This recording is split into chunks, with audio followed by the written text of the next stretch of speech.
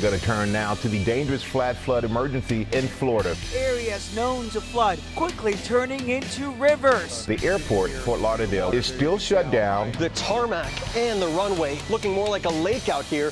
Easy flutter, trading your beamer for a dinghy.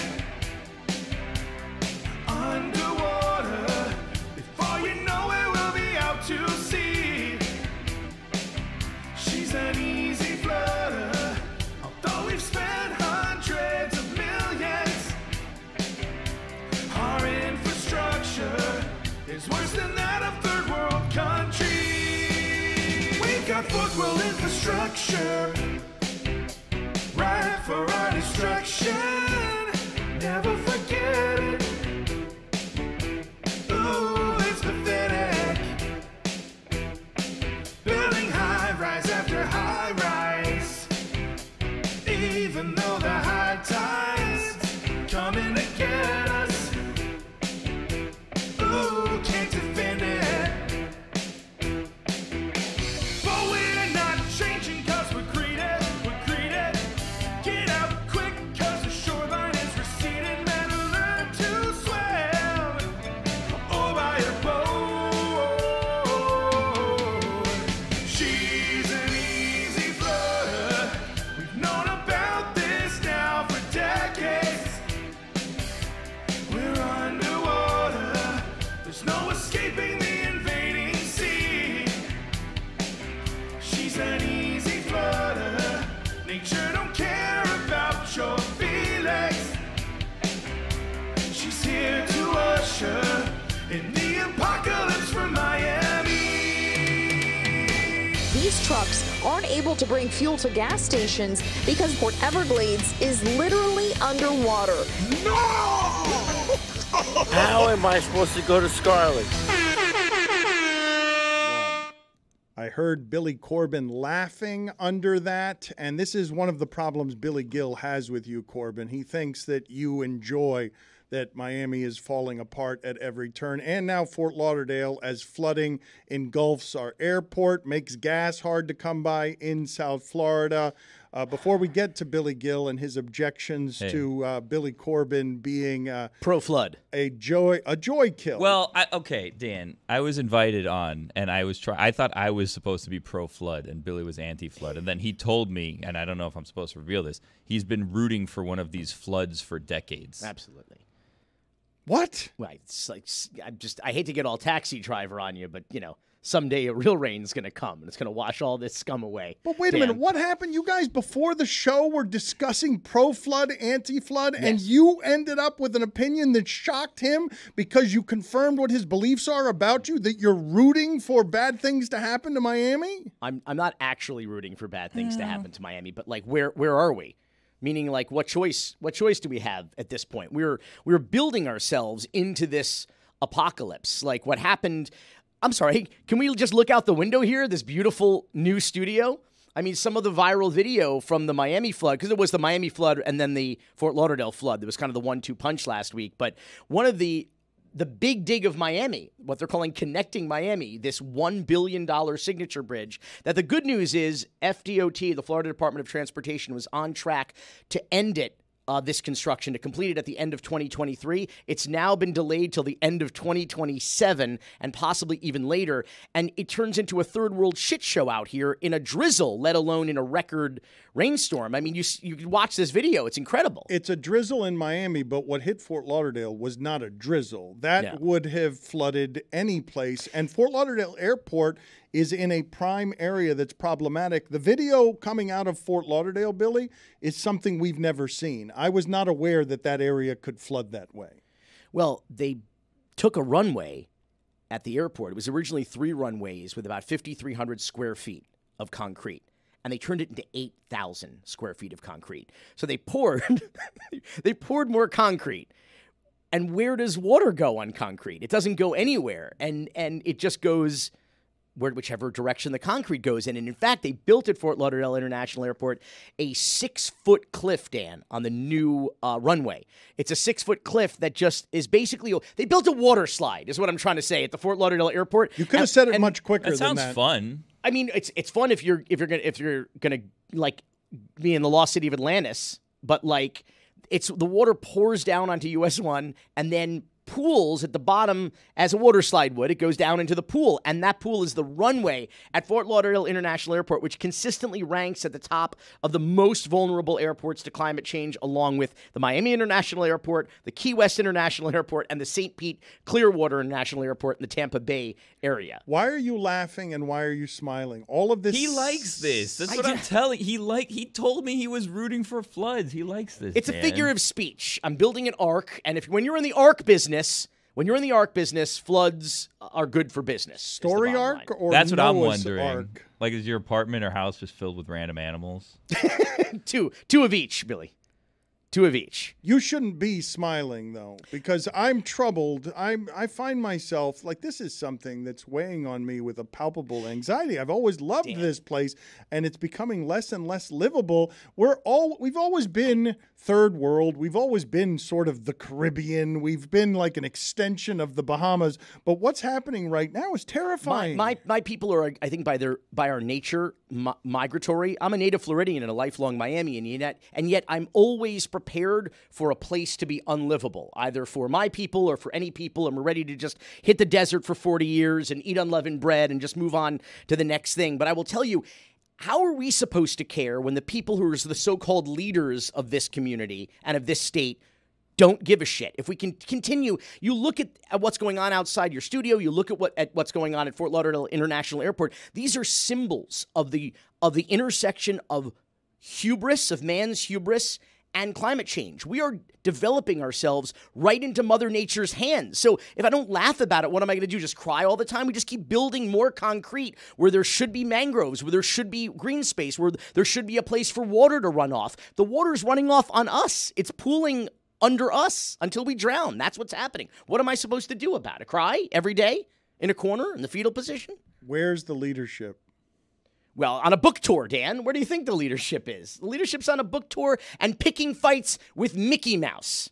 Okay? That's what's happening. You want to hear? Let's hear the latest from Ron DeSantis. Then to live under the same rules, pay the debt, pay the taxes, all that stuff. Oh, but come to think of it, now people are like, well, what should we do with this land? And so, it's like, okay, kids. I mean, people have said, maybe have maybe create a state park, maybe try to do more amusement parks. Someone even said, like, maybe you need another state prison. Who knows? I mean, I just think that the possibilities are. He's reading from notes. Nazis are his base. Possibilities are endless. We're going to build a prison next to Disney and make Meadowlark pay for it. That's what we're going to do. This isn't even. First of all, this is totally irrational. His war against Disney has no place. It has no logical place of policy. It's not conservatism. It's not pro-business. It's not anti-regulation or small government. It's completely irrational. It's like an obsession at this point. Ron DeSantis is to Disney what like Bill Murray was to the gopher in Caddyshack. Like it's just like it's just fucking bizarre, and it's not getting him anywhere.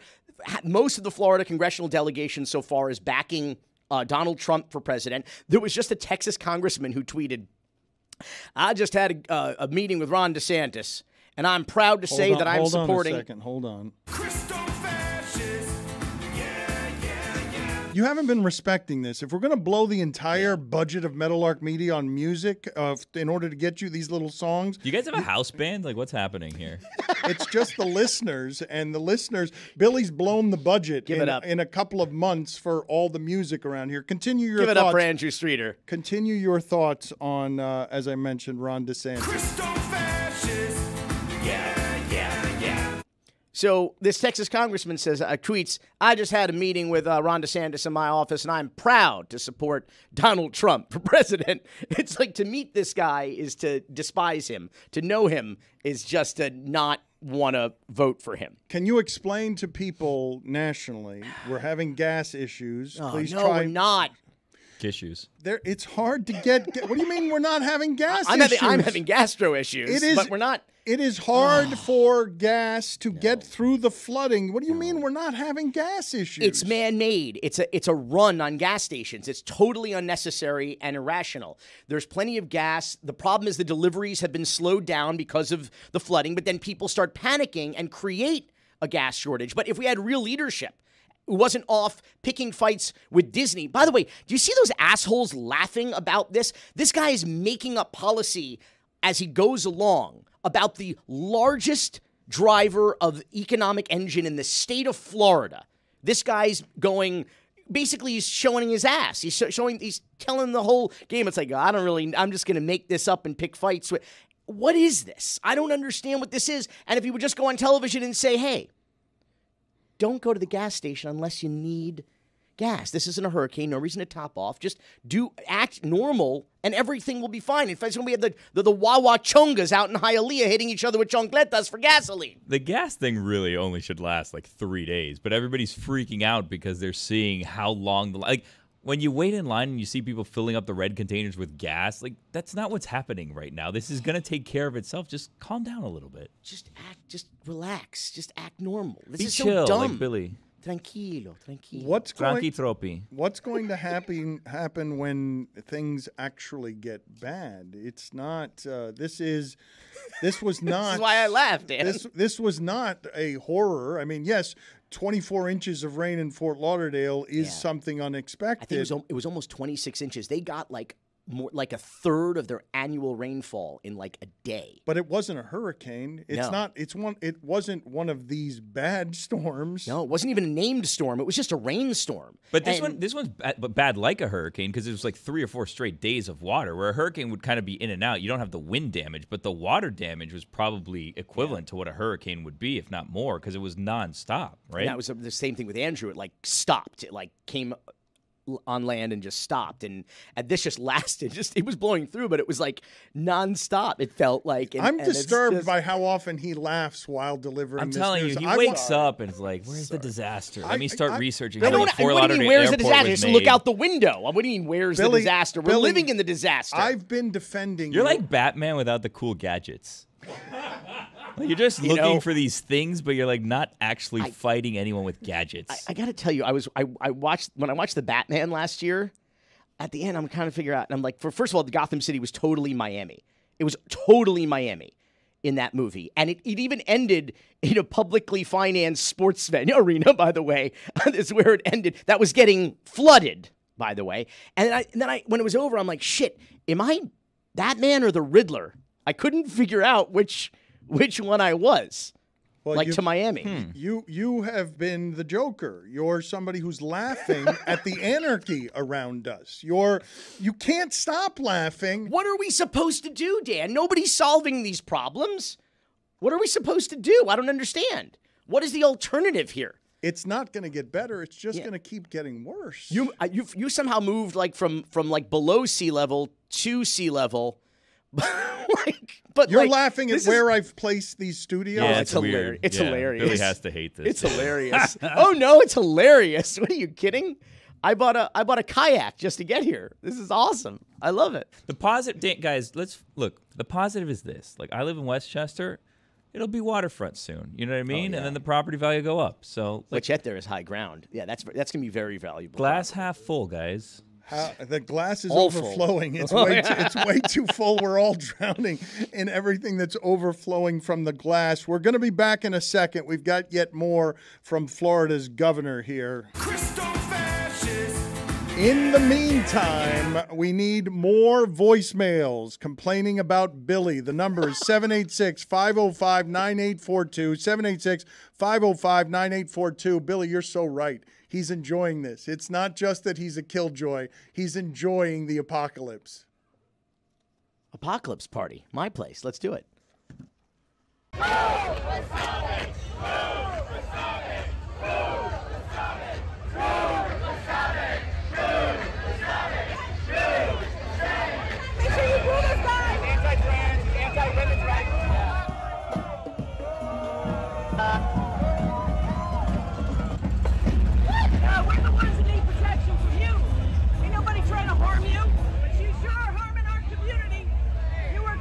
People their lives because you're ignorant and delusional and selfish. Chicken shit! Your lies are costing lives! Your lies are costing lives! Your lies are costing lives! You're an embarrassment. People are throwing shit at you, bro. They hate you.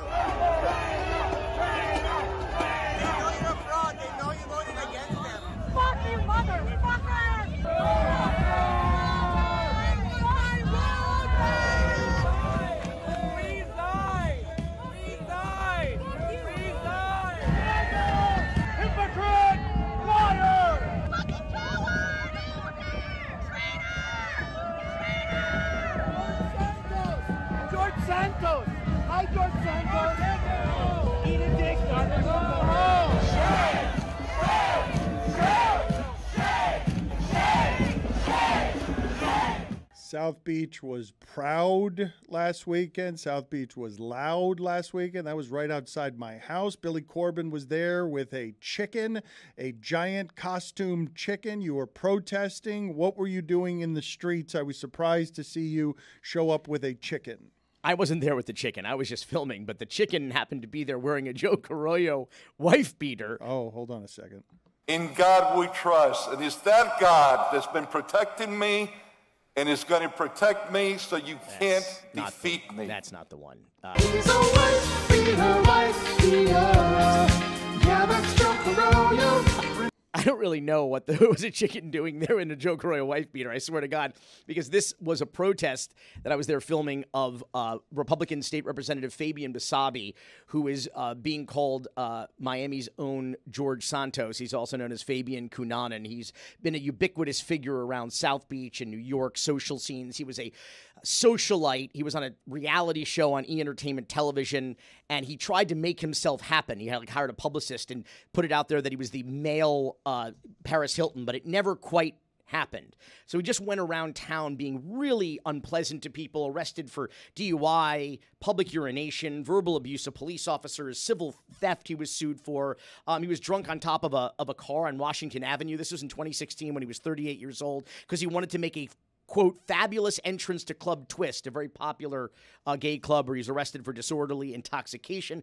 2020, he was arrested for strong-arm robbery. We talked about it on this show, of a woman's cell phone. He stole it from her on camera, threw it into the ocean, and then fled the jurisdiction and had to be tracked down by the U.S. Marshals, a fugitive task force. Then in 2021, he tried to run for office, but was disqualified because he lied about his address. He didn't even live in the city where he was running, which he had to by law. And now, as a newly elected Republican state representative who ran as a moderate Republican that was pro-choice and pro-LGBTQ plus rights, on his first day on the job, basically, in January in Tallahassee, celebrating the inauguration of Ron DeSantis, he's now under investigation for smacking his legislative aide. Nazis are his base.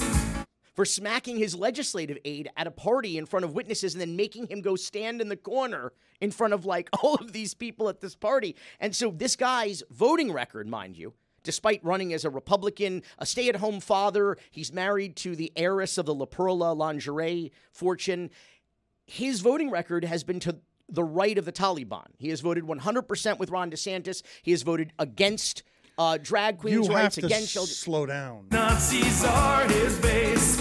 I can't keep up with you. You're losing your own breath, and we haven't even gotten to the 3 most homophobic bigots in leadership in Florida yet. Can we do that, please? Let's do it. Top 3, baby. Number 3. Number 3 is Republican State Representative Randy Fine.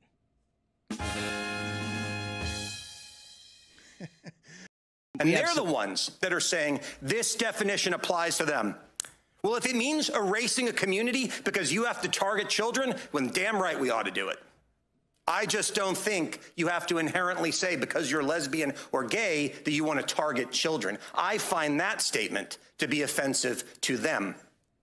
The gaslighting is so real. It's so profound. Randy Fine saying the quiet part out loud. Yes, in fact, they are looking to erase the LGBTQ plus community in Florida. You have one of the Joseph Goebbels of Ron DeSantis, Christina Pashaw, tweeting a waving goodbye emoji when it says that LGBTQ plus families are fleeing the state of Florida because they don't feel that the free state of Florida is welcoming to them or giving them or their children and their families any rights. And more importantly, he says if this community is going to target children, that they should be disappeared. The problem is that they're not targeting children. But you know who is, Dan? In the end of 2020, the Florida Attorney General published a 2-year investigation into the Catholic Church in Florida, where they found 97 priests, at least 51 of whom are still alive, had molested children in this state. And the state legislature has done nothing to do look-back legislation that would allow them to be prosecuted for their real crimes against children outside of the statute of limitations. Number 2. Number 2, Webster Barnaby. We have people that live among us today on planet Earth that are happy to display themselves as if they were mutants from another planet. This is the planet Earth, where God created men, male, and women, female. I'm a proud Christian, conservative Republican. I'm not on the fence. This guy is calling the LGBTQ plus community mutants, demons, imps. I got to tell you right now, he might not be on the fence, but I'd love to see the skeletons in this guy's closet.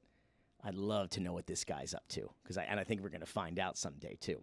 Okay, but that's cryptic and reckless. Number one, we're back to where we started, Dan. Fabian Basabe. And thank you. And here's an interesting thing you have to know about Fabian Basabe is that despite the fact that he ran as a moderate Republican, married to a woman with a child, Fabian Basabe has, well, let's play the audio. My name is Fabian Basabe. I'm running in Miami Beach, and I'm here to tell you that I'm a Republican. Okay. And I'm a gay candidate running for office in Miami Beach. I don't know if you heard that, Dan. He said, I'm a gay candidate running for office in Miami Beach. This is at a 2021 LGBTQ plus candidate forum in Miami Beach. Fabian Basabe is known to people in this community for the last 30 years as an out man, living as an out man. But it's clear that he's living a double life, both politically and socially. And but this man has been an absolute villain to a community that he calls his own. And that's why he has earned the title of the most homophobic, anti-gay bigot in the Florida legislature and Miami's own George Santos. So it feels like City of Miami taxpayers and the owner of Ball and Chain and other properties around Miami, Bill Fuller, they are spending millions of dollars to produce a Netflix series just for me, for like an audience of one. The trial of Joe Carollo has begun. He's a wife, be her wife, be her. Yeah, that's Joe Carollo. So Joe is being sued. Actually, she's being sued for several things, but the first of which is a $2.5 million lawsuit for him selectively targeting a business owner that he doesn't like because he exercised his First Amendment right and held a fundraiser for his political adversary, Joe's political adversary. And this trial just started last week in Fort Lauderdale, but because of the rains and the flooding, they court was canceled on Monday, and I'm thinking, like, maybe Joe's right. Maybe. In God we trust. And it's that God that's been protecting me. And she is. That God is indeed protecting him because court got canceled on Monday, and then they decided, we're going to move the show to Miami. And so it's right here down the street from the studio in the Wilkie Ferguson courtroom here, federal court. And man, I went all day on Tuesday and the testimony was sensational. It was my favorite episode of my favorite novella, Roy. I mean, there was 3 police chiefs testified. So there was over 100 years, by my estimate, 103 years combined law enforcement experience, all testifying to the same thing, making the plaintiff's case that Joe Carollo was selectively enforcing the laws, abusing his power, and targeting these business owners. What's funny, while Francis Suarez is off in New Hampshire pretending to run for president, Joe Carollo is on trial right now for doing the opposite of what Francis Suarez says the Miami Miracle is. Yeah, sorry, I'm working the board for the first time here. The power is straight to your head now. Yeah, you're excited, aren't you? No, but I forget about it. I think I'm gonna, but I could get used to it. Don't get me wrong, right? But I will tell you. So we heard from former Miami Police Chief George Colina. They introduced his bombshell February 21st, 2019 email to then city manager Emilio Gonzalez in response to an email from the day before from the city attorney Vicky Mendez. I have to read you some excerpts.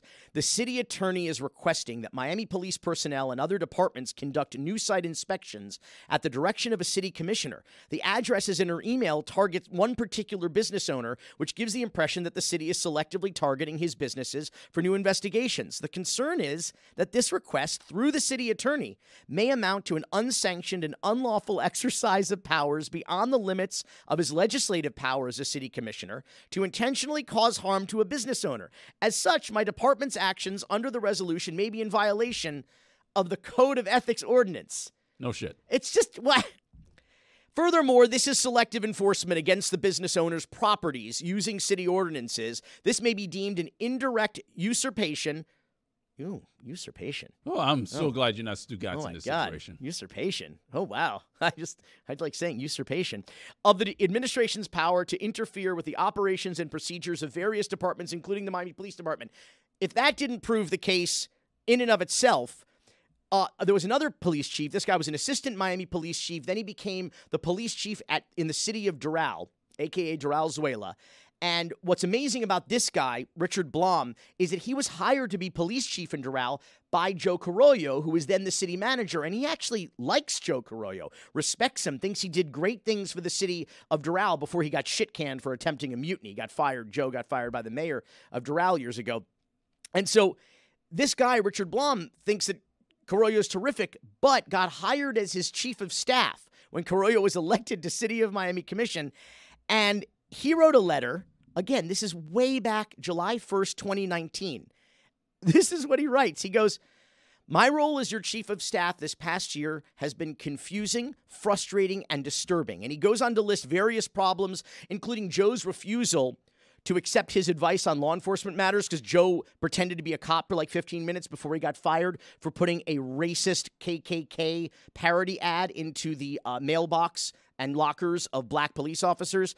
And so he's like, what do I need your 37 years of law enforcement experience? I was a Miami-Dade police public service inspector for 13 minutes. But this guy Blom writes, "I've witnessed your profanity-laden rants when I've greeted people in the District 3 office who, for whatever reason, were not welcome there. One was a city department director, and the other individual was a representative of the Miami Marlins." He cursed out some guy from the Miami Marlins. He goes, "I do my best to keep up with your persona non grata list." Joe is famous. He's this sort of Nixonian, Trumpian character, and he has an enemies list, and I am proud to say me and the chickens are way, way high on that list. Congratulations, Billy. And finally, he writes in the second to last paragraph, he goes, "The one area that I received your wholehearted support was in the area of researching properties owned by Bill Fuller." He goes, "This is just one of numerous occasions you notified me on a Friday to come and work on the weekends to do this type of research in order to focus on this one individual." Once again, proving the case contemporaneously. But the highlight was definitely Art Acevedo, the guy who was the police chief of Miami for 6 months before he got fired for calling out what he referred to repeatedly in his testimony as the three-headed monster, which is Joe Carollo,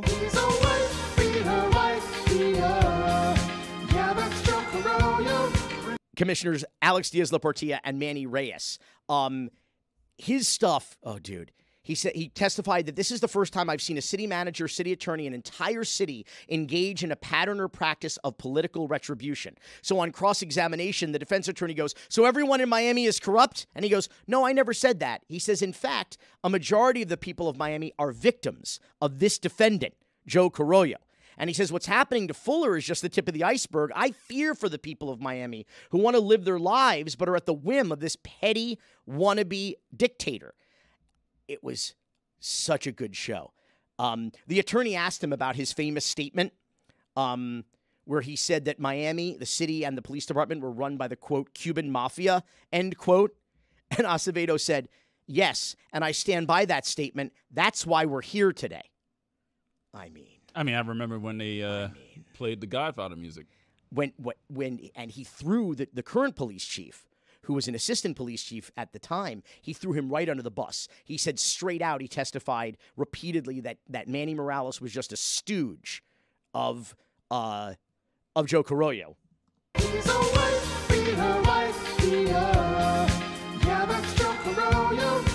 And he testified that Joe Carollo repeatedly asked him to arrest peaceful protesters. But here's my favorite thing that happened. It's not my favorite thing that happened. It's just a disgraceful thing that happened. But as Billy Gil will say, I relish in this. But the former city manager, Emilio Gonzalez, and Richard Blom, the former police chief of Doral, the former assistant police chief in the city of Miami, and Carollo's chief of staff for the first year and a half he was elected city commission, they both testified to the following. Gonzalez said that Carollo pointed to a mural, and this was a mural on a Bill Fuller property, that he said, quote, had too many black people in it because he didn't want the residents of Little Havana to think it was becoming, quote, a black neighborhood, end quote. And then Richard Blum testified that, quote, every time we passed this mural on 16th Avenue, Carollo complained there were too many black people on it. It didn't represent the community. So when I come on this program and I tell you that Joe Carollo is a racist and an anti-Semite and a wife beater, He's a wife beater. Yeah, that's Joe Carollo. don't take my word for it.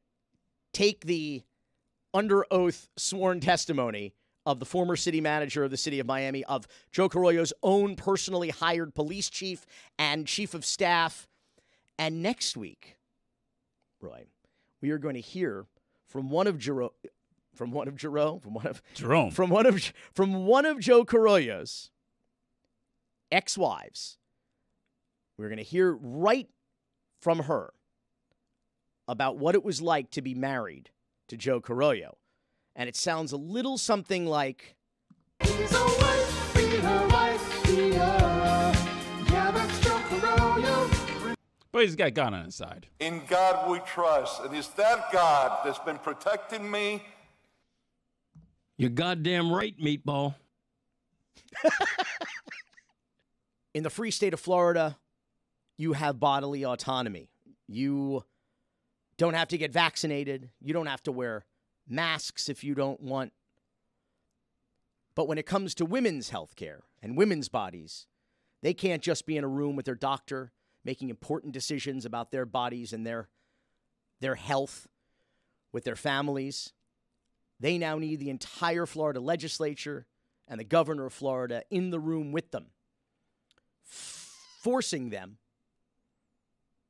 into torture, forcing them into pain, forcing them to carry not simply unwanted children, but children that may not have the ability to ever have life or take a breath of air for more than seconds at a time. This is the free state of Florida. Welcome to DeSantis. The free state of Florida, most free of any land. A proud phallic peninsula, our home DeSantis stand. Natasha, Deputy Director, Florida Watch, here with an emergency update. In the middle of the night, our cowardly leader, Governor Ron DeSantis, signed SB 300, Florida's extreme, near-total abortion ban that limits care to a time before many even know they are pregnant into law. According to recent polling by the University of North Florida, 75% of Floridians oppose government overreach that strips millions of us of our bodily autonomy, setting a dangerous precedent of ambitious politicians making decisions for private citizens about our personal medical decisions. DeSantis has a pattern of signing unpopular laws out of the public eye. During this session alone, the chicken approved a massive giveaway to the insurance industry that will limit your ability to hold them accountable. And dangerous permitless carry, allowing anyone to carry a loaded, concealed gun in public without training or a license. Think about that. Imagine the clumsiest, most absent-minded, or just plain hot-tempered person you know. Yes, even them, carrying a gun without any training. Why did he do this? He passes these harmful policies that nobody asked for in order to pander to his right-wing extremist base that could give him an edge in the Republican presidential primary. It's not actually about governing Florida. Just ask our friends down south. In the meantime, know that abortion at 15 weeks is currently legal. This new, more extreme 6-week ban will not go into effect until 30 days after the Florida Supreme Court undermines our right to privacy in the Florida Constitution. So, if you or someone you know needs an abortion, reach out at 1-800-230-PLAN or visit abortionfinder.org. Also, support Florida abortion funds at floridareprofreedom.org/abortion-funds. Watch this space for more updates. The disenfranchised and the woke cry when their books are banned.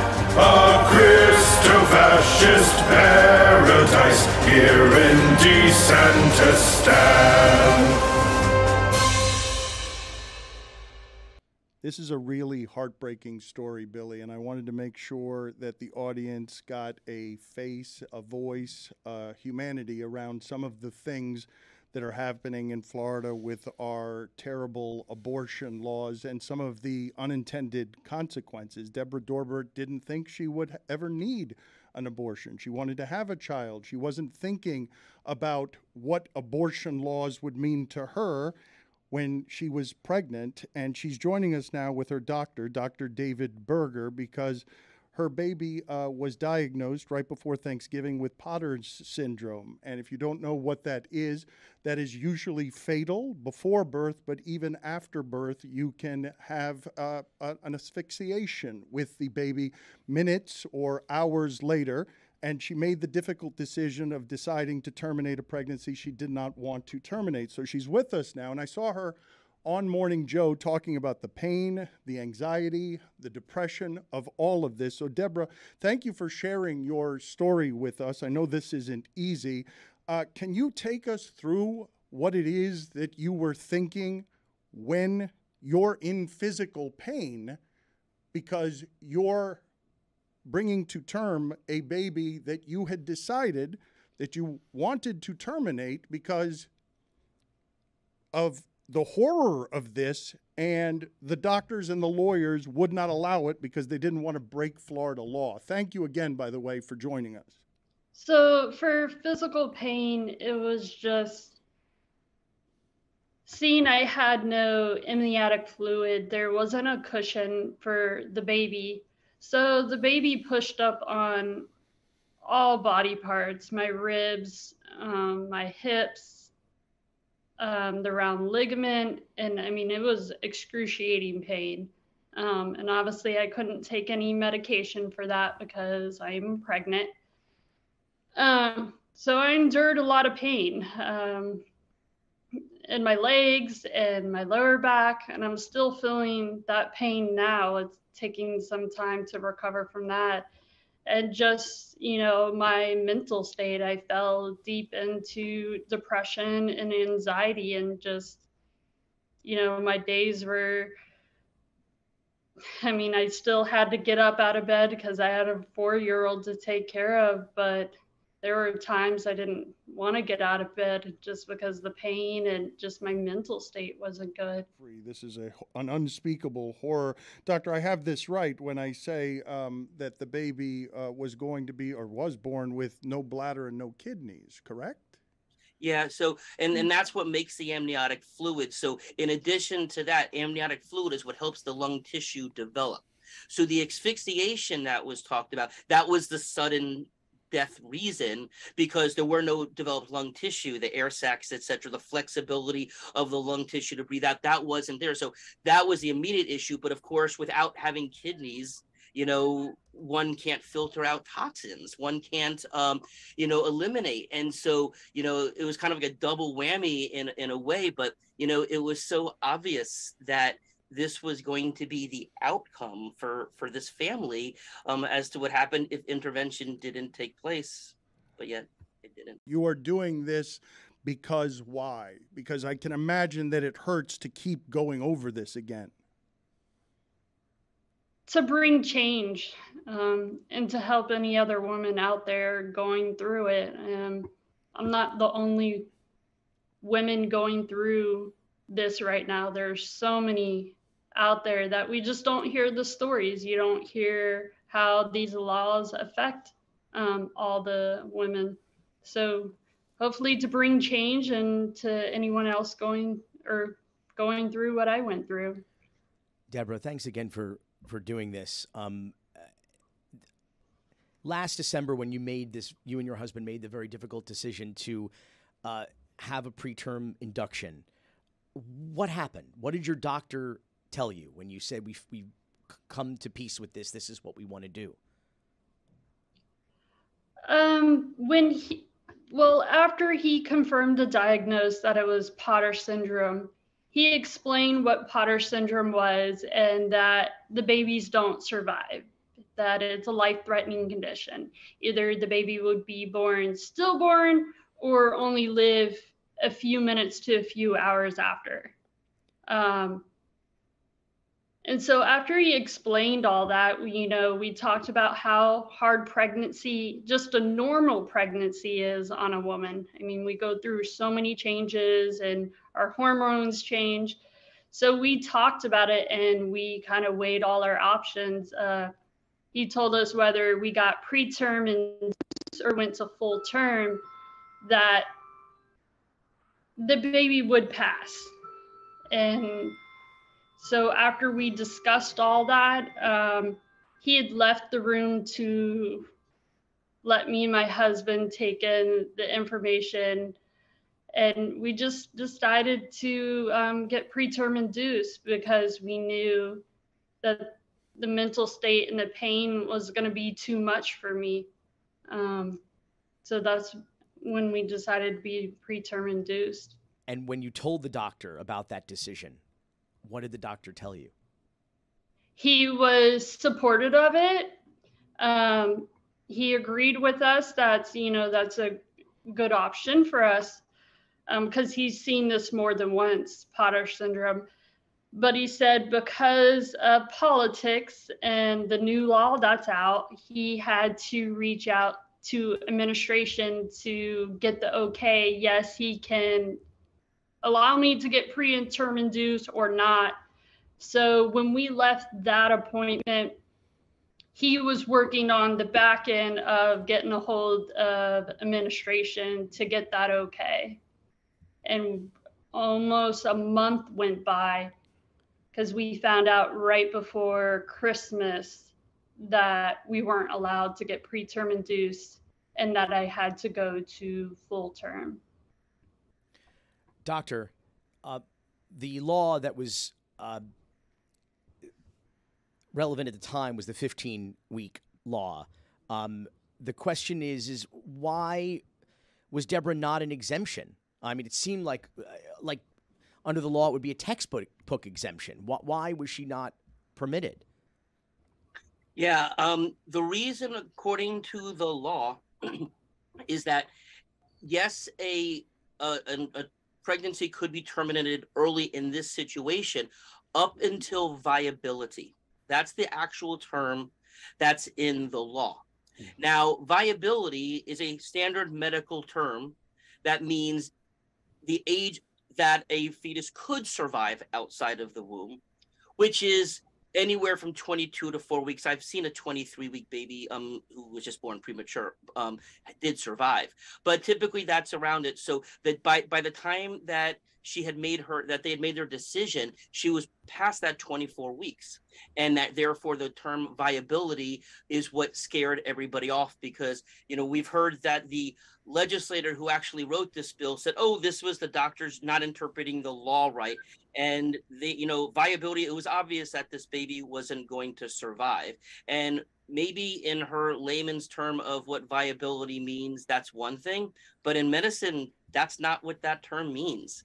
And nobody would touch it. It was really sad. And so I had the opportunity, I was doing a checkup with her, and I didn't know that when we first started the conversation, I knew she was pregnant. I didn't realize that this was happening. And very quickly, obviously, this conversation went from an initial congratulations on your pregnancy to, oh my gosh, this is happening. Had asked her, and again, do you have any interest in sharing this information with other people, with the country, because of what you're going through? And of course, no pressure, but, now or afterwards or whatever, if you want to tell your story, we can provide a platform in order to make that happen. And it's just, knowing that there's other cases that are happening like this, that's kind of why, it was for me an important thing, to share with my viewership and then with everybody else as to what could happen here. Doctor, what are the short-term or even long-term effects on Deborah's body of being forced to endure this pregnancy against her will? Well, under normal circumstance, obviously a person would be able to get pregnant again at any time they start the cycle. But in her situation, there's a lot of stress that would have been put on her pelvis, on the ligaments that hold the uterus, that normally when a baby is cushioned in amniotic fluid. And so it will take her body a significantly longer amount of time to recover. Obviously there's that, but also just the mental trauma of going through this. We know that it's not uncommon to have postpartum depression, and that's when everything is going well. And now we're left with, and she's left with this situation, and her husband and her son, where, you can't put this, this toothpaste back in the tube here. This is something that unfortunately that they're going to have to deal with, and thankfully we're able to give her support, and she has a lot of support, and and this is a quote unquote best case scenario. I can't even imagine what people with less than must be going through. I'm not sure that any amount of support is sufficient. So Deborah, can you explain to us how you're coping with this? Because this seems an unspeakable trauma, not just the physical pain, but the emotional pain.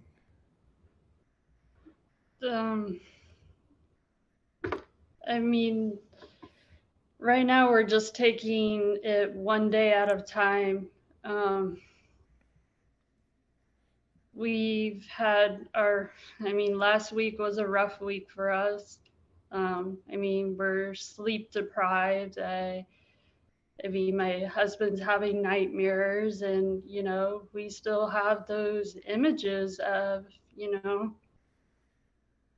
I held my baby until he passed away. So it is a lot of emotions to cope with. And so really we're just taking it day by day, I'm currently seeing a therapist, and I'm working with Dr. Berger to help me get through this. But it's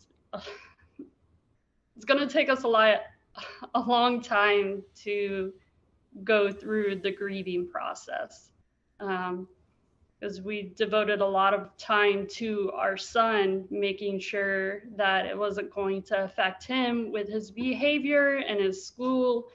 And thankfully we did a good job at that, and he's bounced back, and he's back to just being a happy kid. But for mom and dad, it's taken us some time, and it's just been really hard. I've heard your husband articulate anger. I have not heard you articulate anger. I've heard grief from you when I've seen you interviewed, but I can't imagine how angry you are about something that you probably never could have possibly imagined, even so much as a year ago. And it's just something you can't imagine. Unless you lost a child, it's something that someone who hasn't, they can't imagine losing their child or picture any of it. We learned that through my therapist. It's hard to describe the emotions that I'm going through right now. There are days I break down crying. There's days I get angry because it's was there anything else I could do? But I know there wasn't. But it's just days I just miss holding my son, and so it's just hard to explain the grieving process and all the emotions I feel. Doctor, so much of the conversation around abortion, for men anyway, is about promiscuity, a last resort birth control method. But this is about women's health care and the options that women and their doctors have to make their own decisions about their bodies, about their health. You as a doctor in the state of Florida, do you recommend that responsible parents or adults or women get pregnant in this state? How can what do you say to patients? What do you say to potential mothers or couples who are planning on procreating in this state? Obviously no one really thinks about a pregnancy going wrong, something unexpected like this happening, right? And I mean, this is a question that has come up for people before. We're hearing about, OB residents, physicians in training who are looking to transfer out of state because they won't be able to get the training that they need in order to perform these types of procedures. And they could go to jail for performing them. Yeah. And so, we're going to have a problem with, most people who are obstetricians are pro-choice. And so are we going to have an issue? I mean, there's communities around that there's not an OB around for a long time to be able to get the type of care, and that could get worse. But, it's a serious thing. I mean, obviously, we know that there are some who can fly out of state, and we know that there are people who, organizations that are helping support, but for someone to uproot their life for, a week to go take care of all of this, for their body to be treated in the manner that they want to. I mean, I've been one since, the very beginning of advocating for patient choice. It's, informed consent means that we weigh the pros versus cons versus the alternatives that are out there. And now alternatives are being taken away. And that's just completely the antithesis. Above all, do no harm is the oath that we all took the day that we graduated medical school. I can't say that the Department of Health and the government, granted, I guess some of them are physicians, but for them, they're not above all doing no harm, because we see the harm that is being done here. And it's a travesty. My heart goes out to Deborah on this, and to everybody else who, and other families who may be going through this as well. And it's just terrible. And to your point, ultimately affects us all, because it will degrade and deteriorate the overall quality of healthcare that we all receive, and the types of doctors, if any doctors, will be willing to practice here in the state of Florida. Deborah, one last question. During the pandemic, famously, Florida fought against vaccines, against mask mandates, all in the name of freedom and to preserve body autonomy. Does this feel like you're living in the free state of Florida? No, it does not.